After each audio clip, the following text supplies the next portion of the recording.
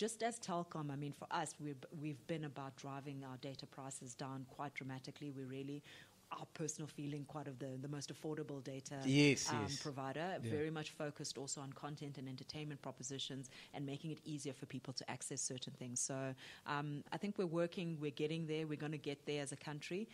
It's about the baby steps that we take. Podcast and chill. Matt G, the Ghost Lady, and Len Moleko.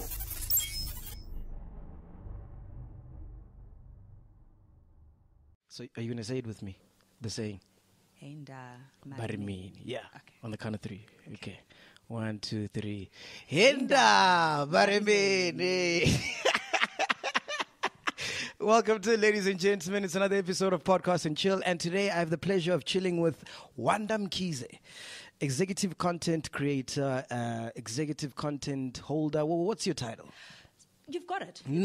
Spot on. Executive content, and then VS Gaming is also another portfolio that I look after. From Telkom. Definitely. Fantastic. How long you been in this job for? So I've been here for about 3.5 years, exciting nice. 3.5 years, Yeah. and looking forward to more. And what were you doing before that? So I've been in the content space for the past 10 years, Nice. working for SABC and looking at strategies and different aspects of content. Yeah. So this has been a nice change to get into the telecommunications space, but still staying within the content environment. So coming from that background to now telecommunications, like you're saying, was it a shock? Like, wow, this is not how we used to do things. It's completely different. Yeah. It is definitely completely different, but I think also exciting. One of the things, the focus areas, the focus around the business and how do we grow and how do we move things forward with regards to revenues and reaching the targets of where we want to go, definitely there. But I think what was exciting about it is that mix with content. We were saying, looking at a consumer quite differently. The telco looks at a consumer from an ARPU perspective. From a content perspective, you look at customers from your audience share, how many people are watching a particular program, because it's obviously very much around advertising in that type of world. So mixing those two environments together has been exciting. And talk to me about your role at Telkom. What does it entail, essentially? So, I just came back from a very interesting session where I think in a lot of ways we underestimate what we do. So I'm really going to kind of jump at the top. We're responsible for innovation. Okay. From a Telkom perspective, content or entertainment as a holistically is really where we see the business, the business of the future. What we currently provide with regards to access products from a broadband perspective, smart broadband perspective, is really becoming almost moving towards a commodity. And if we don't start looking at the environment and looking at the adjacencies in the environment that we are moving into and going into the future, and innovation is one of those, and content in that innovation space is where we see the next growth path for Telkom. Wow, man, your job sounds so amazing. It sounds so dope. I think I sell a good story. It is rough, Yeah. but exciting. What does one have to study to be in your role? I've done I basically did a BCom in economics and management, with no intention of where I am today as being how I chose it. But I found that it's also been one of those business degrees that kind of gives you an overall feel around where you want to be. But I guess my key focus and what I did focus on my postgrad side of things is strategy. Okay. I've always loved strategy. I also had the fortune of working while studying, so I finished my degree while working. So I got the opportunity to start getting exposure into certain areas and then focus my studies in that regard. Oh, I see. So that's been the exciting part. But found it in BCom. All right, cool. Let's talk about gaming. Yeah. It's an industry that's taking the world by storm. And the nice thing about Telkom is that you guys have been at the forefront since the beginning.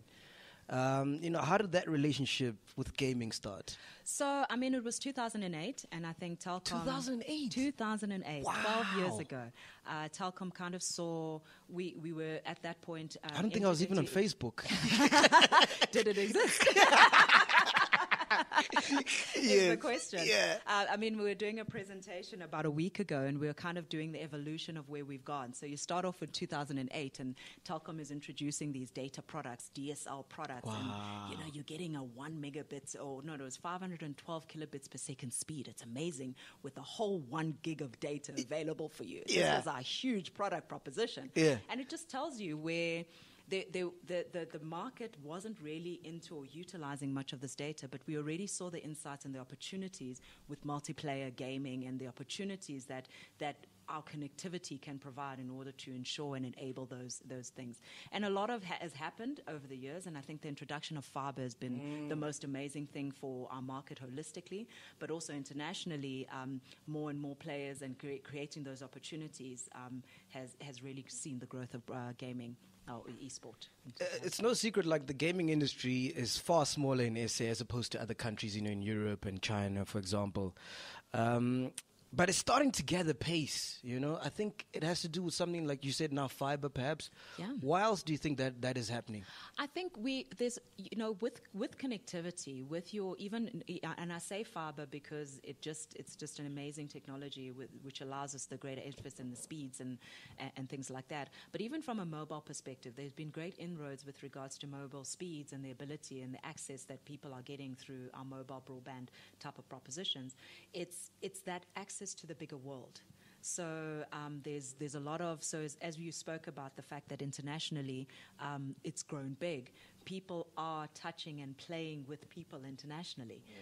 And therefore that's why it's also grown in South Africa. We've had teams that have actually gone and played internationally who've played in our leagues for years, and it's creating those opportunities as well as just being the world is the stage. It's no longer just a South African environment, it's much bigger than that. I'm a gamer, like I've been a gamer all my life, and then I was like, hey, maybe I must take this thing seriously when I saw the prize money. I'm like, whoa, that's a lot of money. That's the point, yeah. I think in 2017, eFootball, you had the biggest prize pool. We had 1.5 million rand that we gave away. Annually, we normally give away over 3 million rand in prizes across all the games that we've go through. But definitely the FIFA Championship is one of our biggest one. And I think the nicest thing about FIFA is like everybody can participate. Yes. It's not just a team or that you have to put together, but it's and we also open up the doors that you can come in on the day and hopefully get your ticket in. So it's an amazing one. How do you come up with the prize money? Because I could do with $1 million. It helps to have a big brother. I mean, really, I think, to be honest, Telkom's really been committed in ensuring that this esport is growing and that we grow as Telkom VS Gaming, we grow year on year. And through their commitment, they've given us both not just the prize money, but the resources that it takes to actually drive and run such activities for us. All right, cool. So we're in the space. We can see that gaming is coming. It's going to be huge. People are now being connected via fiber and all that stuff. It's looking great. When does VS Gaming come into play? So in essence, for us, we as a league, we've got an annual league that we run, where our registrations opened about 2 weeks ago now, where everyone, please, Telkom VS Gaming. So it's vsgaming.co.za, and you can register and to play one of the games. So like you said, you've been playing for years. You found a game. We've got Dota, FIFA, Call of Duty. There's a number of different games that are available. See which one that you would like to participate in, and then you register on the league. Throughout the course of the year, there's online games that are being played where we're basically looking to find the best of the best, either from a championships or the masters. So we've got a championships level, which is basically allowing people to play in up to the championship level and finding a winner in that space. And then we've got the masters, which is currently FIFA is one of our masters tournaments, as well as Dota is one of our masters tournaments. So when is the big finale? So from a championships perspective, we have our big league running, the big ones running around October, November, and we have those at the Matrix High Performance Center in Rosebank, Rivonia, sorry. And then our masters we've been running at Comicon. We've got this amazing relationship with Comicon Africa and Reed exhibition, where for the past 2 years we've run our masters tournaments there. This year we've got newly launched Comicon Cape Town, where we're going to be at the Greenpoint Stadium, one of the World Cup stadiums, and we're going to be running FIFA. Wow, at the stadium. Amazing for us. Wow, that's at the insane. stadium. So a FIFA tournament at the actual Greenpoint Stadium. So we're excited. This is May of this year, and we're really excited about that. I'm sitting here and I'm listening to all of this, and I can't believe it. I started playing FIFA from FIFA 06. Wow.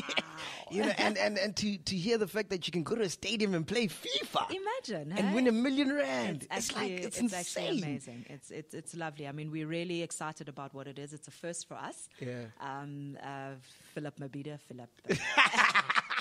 Fill up Green Point. Fill up Green Point. We're going to do it. We're going to do it. And with esports, like you're saying, it's growing. The popularity is there. But I think just the idea that you actually become an esports player, an esports winner at an actual stadium in South Africa. Okay, let's talk about Comicon, right? Yeah. First in the country, and this year we're having 2 in the country, Cape Town, like you mentioned. Take me through the decision to introduce Comicon in SA. So about 2 years ago, Telkom understood, with the understanding that we need to open up esports to a much wider audience. I think the biggest challenge that you've found in esports since our inception in 2008 is it's a very niche market. There's very few people who see themselves as professional players. Yes. And for us, we believe everybody's a gamer. And there's people like yourselves who've been playing since 2006, FIFA, but have never considered yourself as an gamer. esport player in any way. And how do we reach you? We can't expect to just stay at your conventional esport or technology expos. We wanted an opportunity to speak to the ordinary person or people, like-minded people who would have an interest in esport. And we then had a conversation with Reed, who was also looking at introducing Comicon into South Africa.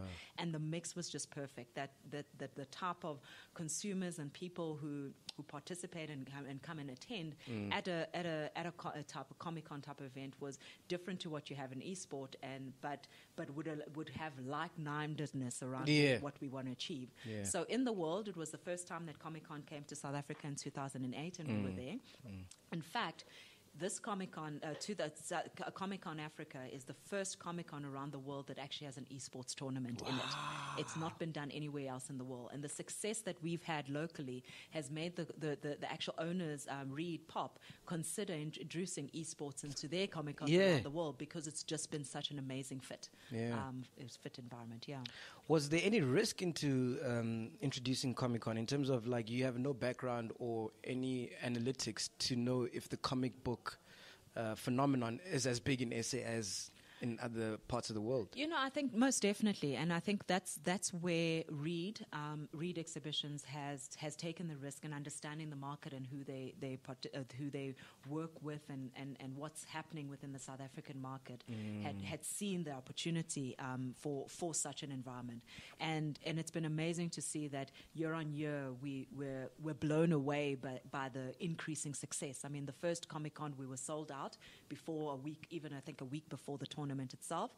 The festival itself started with over 40,000 people at the event. The last year we had over 70,000 people coming through to the event. We had to get a bigger venue because we're obviously too big for the previous one, and we're expecting even bigger record crowds for this year again. And what's going to be different this year? So on our end, we are definitely introducing, from a Telkom perspective, we introduced a new mobile league, sports, so mobile gaming, and on our Telkom Plus platform. And there we're basically going to be running the finals to our leagues that are going to be taking place. So this is the first mobile gaming league in South Africa that we're going to be showcasing. So we're excited about that. And as I indicated, from a Cape Town perspective, we're having FIFA at a stadium. Quite exciting opportunities in that regard as well. And you know what, for us, we're always looking at how do we outdo ourselves year on year. We want to make sure that the Masters finals and the opportunities for these great teams in South Africa get to play in the most amazing environment ever. And that's what we're looking at achieving. And how easy or hard is it to get into the gaming space and follow all that Telkom VS Gaming does? You know, it's not difficult. I think if from a player perspective, like I said, our leagues are open, no restrictions around joining the league. Should you not looking at playing a team sport and not actually have a team of players, our core function and what we do is allow you and team you up with other people that you can create a team and play towards the final. So it's not restrictive in that regard. You can find a way in which to participate in a team. From a spectatorship point of view, we're trying to open up more avenues for people to view and watch the digital game opportunities that take place. Recording. We've also got a YouTube channel. Oh, nice. That we broadcast a lot of our games on, and are looking at growing on that going forward. Fantastic. And just in closing, the biggest hurdles I've seen when it comes to the digital space, whether it's podcasting or gaming, is accessibility. Where do you see us as a country, as a continent, curbing that problem, if I may, for lack of a better word? Yeah, I think there's a number of opportunities that we can look at and explore. I know from a Telkom perspective in particular, our key focus has been around being from a mobile space, a key data provider. On the fixed space, it's about having that network and infrastructure and creating access to products. But it's about making sure that it becomes more accessible. And for us, we started a new a high schools league, gaming league, and some of the things that we're considering and looking at is through our social, our corporate investment and things like that.